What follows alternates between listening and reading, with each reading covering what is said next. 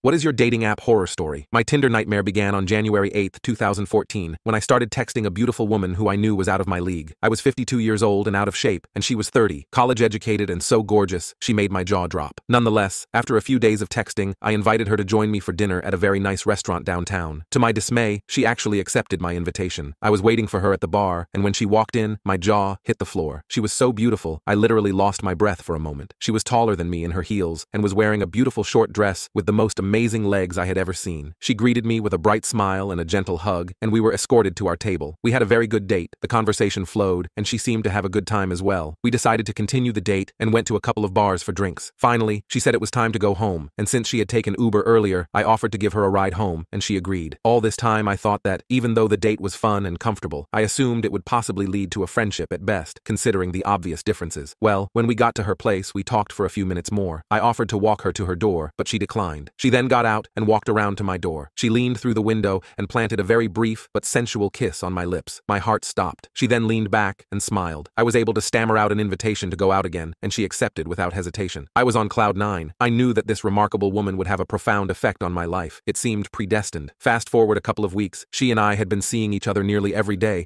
and I was developing strong feelings, but something was wrong. I had a weird nagging sense that she was hiding something. Although she was being very affectionate, something just felt off. Then finally, it happened. We were out at a bar together. It was a good time, but she seemed distracted. As we were leaving, she turned to me and said, in a serious tone, "We need to talk." I thought, this is it. The differences between us are too much for her, and I'm about to be friend-zoned. But nothing prepared me for what came next. She asked me to just listen and not say anything, and I agreed. She then started out by saying that she had developed strong feelings for me, but there was something that I needed to know about her that might make me want to change my mind about pursuing a relationship. My mind was spinning, and so many scenarios raced through my head. Is she married? Is she a criminal? Then I remembered a few days earlier when we were making out, and I touched her honker lightly and realized that she had implants. So I thought, OMG, is she trans? But as it turns out, that still would have been better than what came next. She looked at me, and with a tear in her eye, told me that she has stage 4 cancer. She was originally diagnosed 4 years earlier as stage 3 and had beaten it back into remission after having a double mastectomy, along with radiation treatment and chemotherapy. Now, it had returned as stage 4, and she was to start chemo again in 2 weeks. I was floored. She then stated that she would understand if I wanted to turn and run, and she wouldn't think less of me for it. My response was to reiterate that I adored her, and I thought she was an amazing woman, and if she wanted me to take this journey with her, I would be honored to do so. We kissed, and just held each other for a while. Finally, she said goodnight, and went to her car to go home. I cried all the way home. We had a full, amazing year together. I had to go to Japan for work, and she met me there in between chemo treatments. She never cried, and was always elegant. I learned what the true definition of grace meant. We lived a lifetime in 2014. She died 15 months after we met. I am a much better man for having met her and shared in her struggle. I love you and miss you so much, Jenny.